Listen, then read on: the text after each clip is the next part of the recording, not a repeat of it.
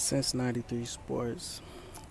Read an article on boxing scene, basically talking about how Tyson Fury is pleading with the United Kingdom anti-doping, uh, basically to hurry up and either ban him or clear him to fight.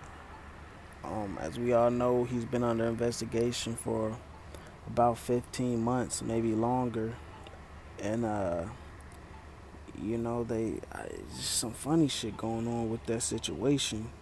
They supposed to have a hearing in May, and they postponed it due to some sort of conflict of interest involving a member of the panel. Okay, so man, this is just crazy, man. And then they're refusing,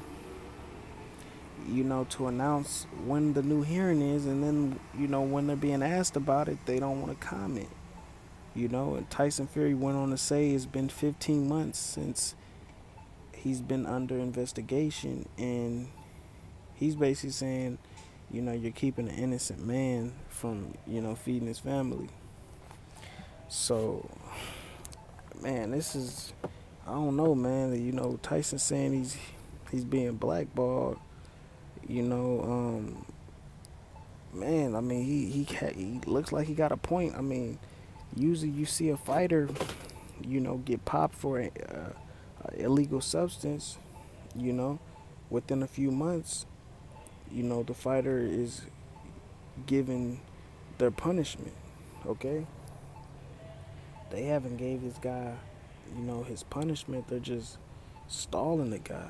Okay, now, is Tyson Fury at times looking like he doesn't want to fight? Yes. Okay, he's letting himself, blow up to 400 or 500 pounds. I don't know how much he's weighing, but he's a pretty tall guy, and he's putting on a lot of weight. Some situations it seems like he don't want to fight because he's not keeping himself in good condition. So that's the whole situation.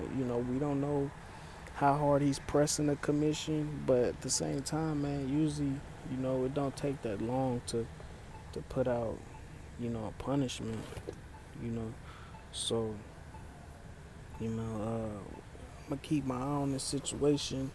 I would like to see him come back and test himself into, against one of these other top heavyweights, because, with Tyson Fury, I didn't see his rise to power.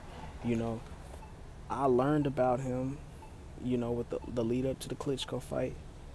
I seen the Klitschko fight, and that was it. I didn't get to see him, once we knew he was an elite heavyweight. I didn't get to see him, test himself against the other big names at heavyweight. He's just like this, this aura about him. Everybody's saying he's so good, but we really don't know. We seen him in one fight against an elite fighter. He did what he did, and that was it. How do we know we got the same fighter? We don't know. So we got some unanswered questions. But yeah, let me know how you guys feel about that whole situation, especially you UK guys. I know y'all have been following this situation closer than me. Let me know, if there's any details I left out. This is Since 93 Sports. Make sure you like, comment, and subscribe. And please hit that bell icon to be notified when all my new content drops. I'm out.